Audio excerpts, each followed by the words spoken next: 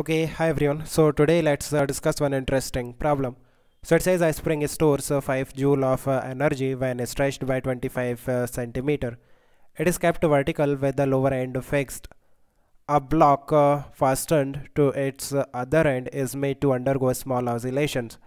If the block makes 5 oscillations each second, what is the mass of the block? Fine.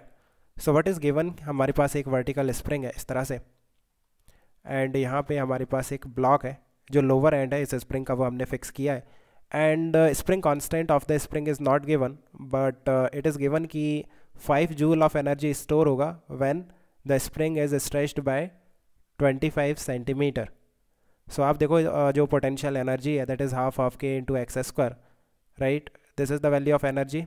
So energy stored is 5 joule when x is 0.25 meter, or you can say 1 by 4 meter, right?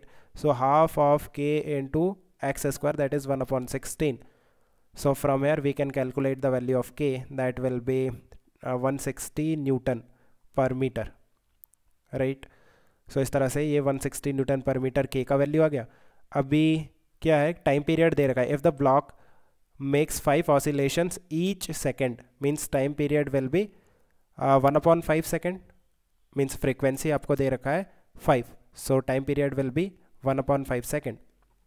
So time period for this spring block system that is 2 pi under root of m by k, that is given 1 upon 5. So from here we can calculate the value of m. कैसे calculate करेंगे, square कर लेते हैं. सो 4 pi square m by k, that is your 1 upon 25. So m will be k upon 25 into 4 pi square, so that is k upon 100 pi square, right?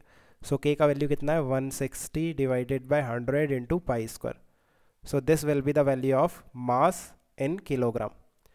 So I think you have understood. Let me know if you still have any confusion, we can discuss further. Okay guys, keep working hard, best of luck, bye.